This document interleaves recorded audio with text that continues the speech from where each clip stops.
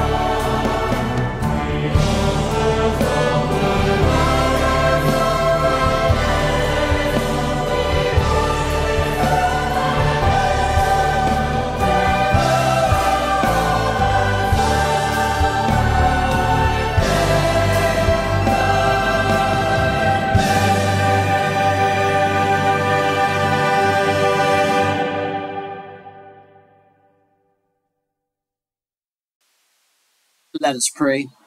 Almighty and everlasting God, as we, your children, come into this space, in this moment, in this time, to worship and adore your holy name, we pray that your Holy Spirit will attend to our devotions today, dear God.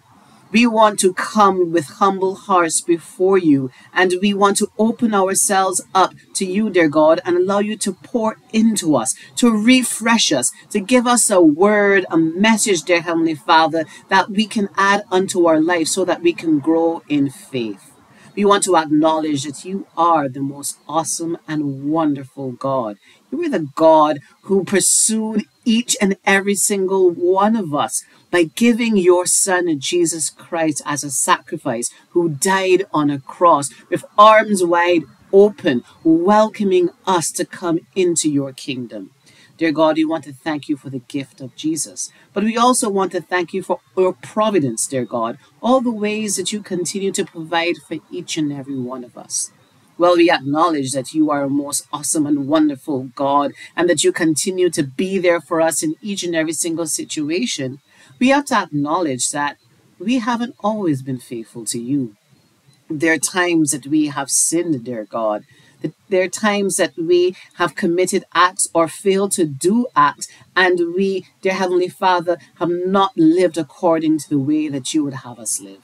We pray for your forgiveness, dear Heavenly Father. We pray that you will give us a spirit of repentance so we wouldn't fall into the old traps of the evil one, but rather that we will keep our eyes focused on you so that we can live lives for you, dear God.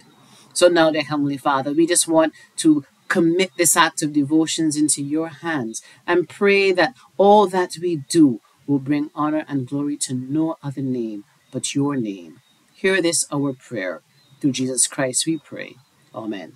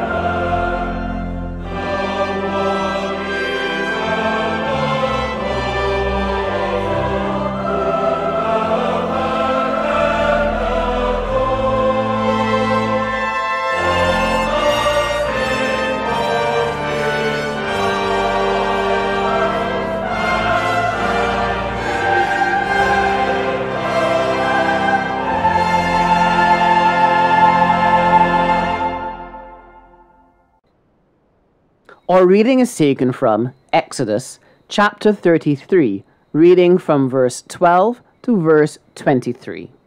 Here begins the reading. Moses said to the Lord, "See, you have said to me, 'Bring up this people,' but you have not let me know whom you will send with me. Yet you have said, 'I know you by name, and you have also found favor in my sight.' Now if I have found favor in your sight, show me your ways, so that I may know you and find favor in your sight. Consider too that this nation is your people." He said, "My presence will go with you, and I will give you rest." And he said to him, "If your presence will not go, do not carry us up from here. For how shall it be known that I have found favor in your sight, I and your people, unless you go with us? In this way we shall be distinct, I and your people, from every people on the face of the earth." The Lord said to Moses, "I will do the very thing that you have asked, for you have found favor in my sight, and I know you by name."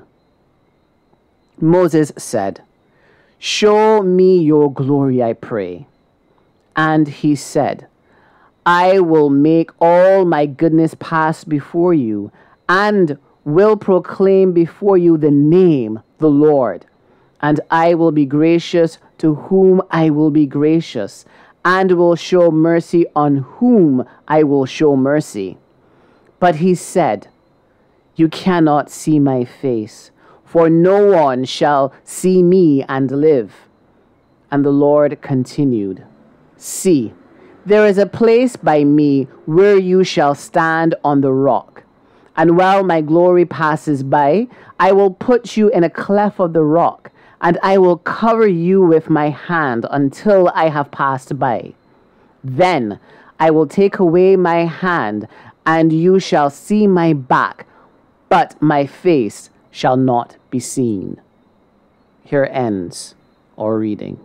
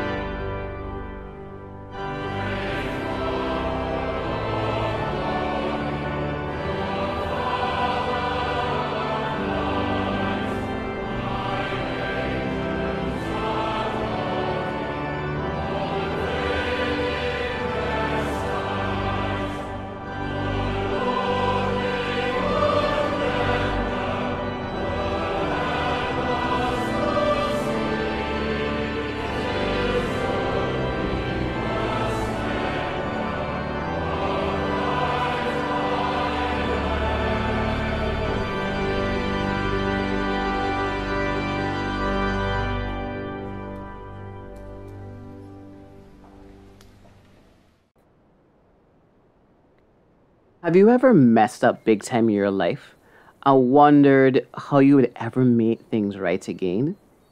Maybe you did something crappy to a friend or a loved one which caused them to justifiably be angry with you. And in your regret, you wonder how you can make amends? For most guys, when we mess up with our significant others, we have trusty apology gifts. Now, we buy these gifts usually based on the level of hurt and pain that we have caused. And these gifts can range from flowers to jewelry to a shopping spree in Miami. In our reading today, we pick up from the aftermath of a huge mess that was created by the Hebrew children, which played out in the preceding chapter of Exodus chapter 32. You see, in Exodus chapter 32, while Moses was receiving the 10 Commandments from God, the Hebrew children got impatient and begged Aaron to make an idol for them. Aaron took their gold and made it into the shape of a calf. The Hebrew children in turn then worshipped this idol. This infuriated God, who sent Moses back down from the mountain where he was meeting with God to deal with the Hebrew children. We see in Exodus chapter 32 that Moses ends up slaying about 3,000 of the disobedient Hebrew children who turned their back on God and worshipped the idol.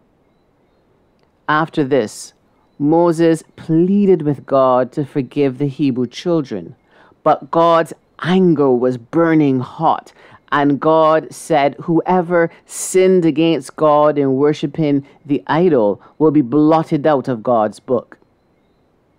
God told Moses to go and lead the people, and that God's angel, and not God, would go before them into the promised land, and that God will punish the people. The chapter then ends with a notation that the Lord struck the people with a plague because of what they did with the calf that Aaron had made. This is where chapter 33 picks up. At the beginning of this chapter, just before our reading starts, we see that the Hebrew children were distressed because they learned that God had decided not to go with them into the promised land, and that he had told Moses that the Hebrew children were a stiff-necked people, and that if God was to go with them even for a moment, that God might destroy them. And what was Moses' response to this? Well, it was to pray. Moses interceded on behalf of the Hebrew children to ask that God will change God's mind and go with them into the promised land. And that is where we find our reading today. This conversation between God and Moses, this intercession. And what I find interesting coming out of this intercession found in Exodus chapter 33 are 3 little lessons that we can take away with us. These lessons are: 1, no matter how much we have messed up, there is always redemption. 2, prayer solves all problems. And 3, how awesome the glory of God is. So let's look at each of these lessons in turn. Yes, the Hebrew children had messed up.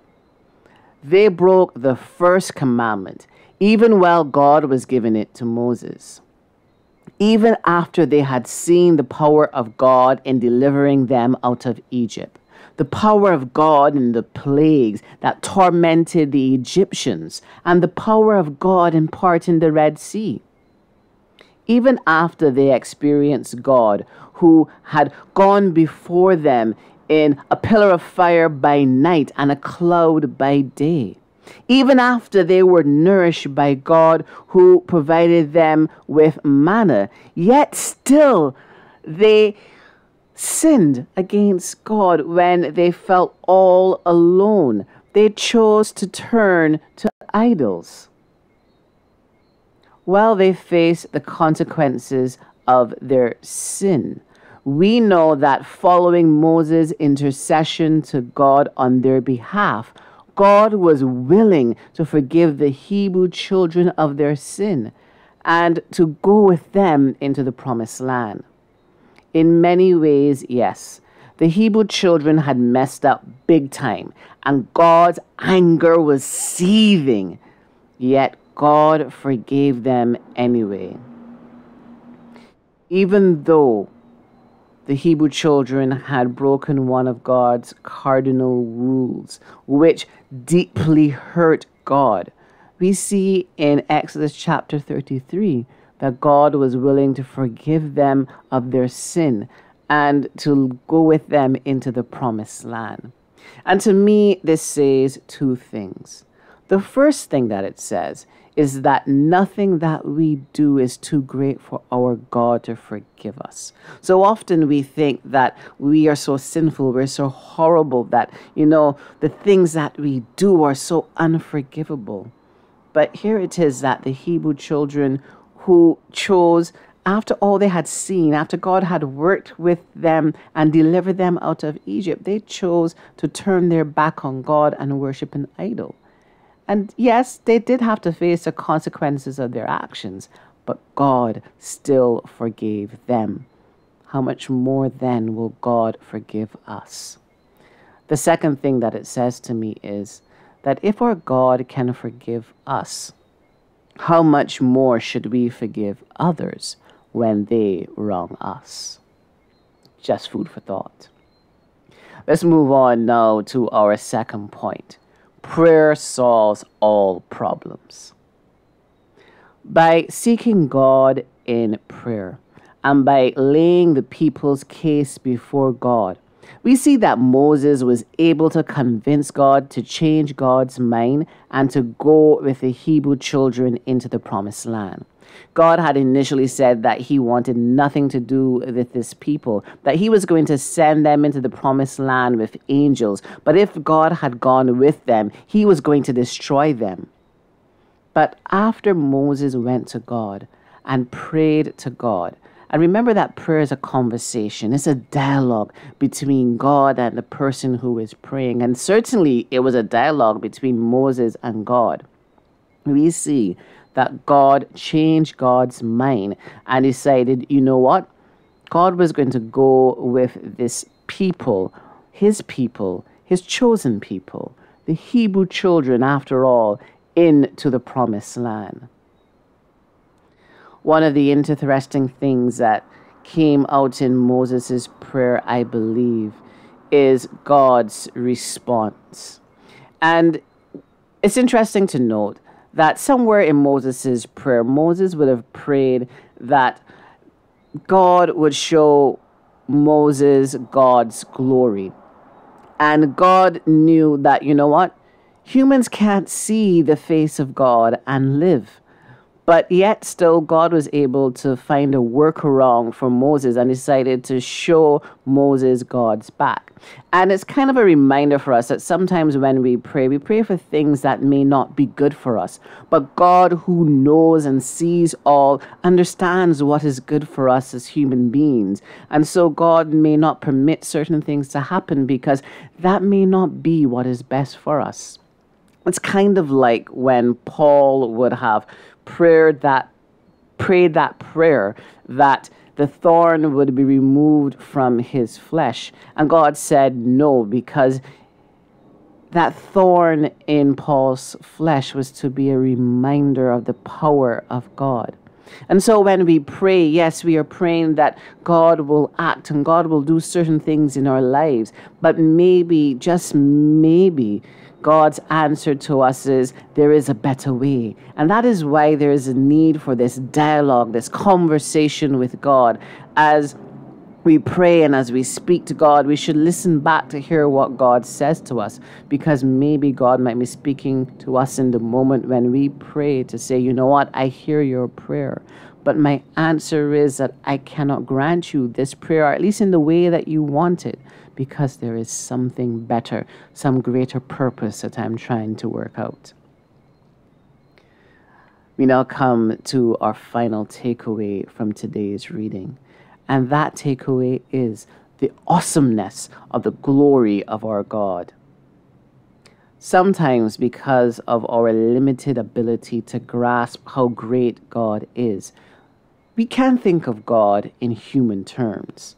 However, in our reading from today, we begin to get a glimpse of how great, how big, how powerful our God is, in the fact that when Moses would have asked to see the glory of God, God had to say, no, you cannot see my face. But yet, so God provided a way for Moses to see God's glory, as he suggested lifting him up into the cleft of a mountain and passing by while covering his face. And just in that image, we see the mightiness, we see the splendor, we see the awesomeness of the supernatural existence of God.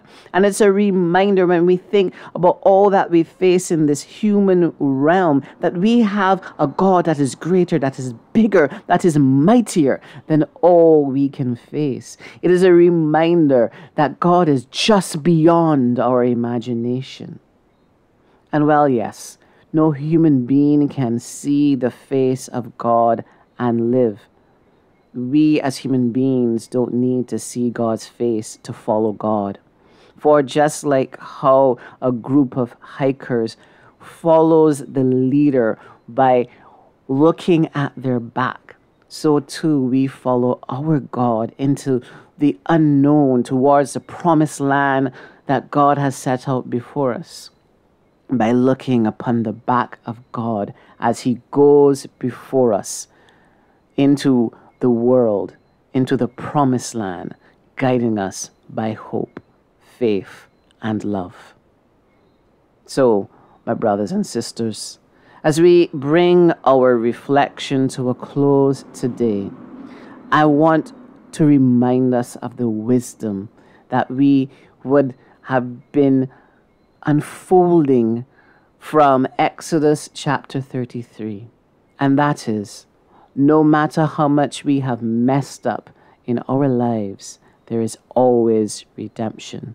And no matter how much someone else has hurt you, you must forgive them, just as God forgives you. Secondly, that prayer solves all problems. Just as we saw Moses interceding on behalf of the Hebrew children, and how God was able to forgive them and decide to go with them into the promised land, so too, when we pray, we can get answers to all of our problems. And sometimes the answers may not be what we wish, but we know that what God does for us is for our good. Finally, we are reminded in Exodus chapter 33 that we serve an awesome, wonderful, powerful, mighty God whose supernatural existence is beyond all that we can imagine. So, my brothers and sisters, as we go away from this reflection today, may you go with the power of God and know that you serve an awesome, wonderful God who seeks to forgive you, who seeks to communicate with you, and who is mighty beyond our imagination. Let us pray. Almighty and everlasting God, we thank you for your word. We thank you, dear Heavenly Father, that you have reminded us that nothing that we do can separate us from your love. Let us too seek to love others as we forgive them when they wrong us.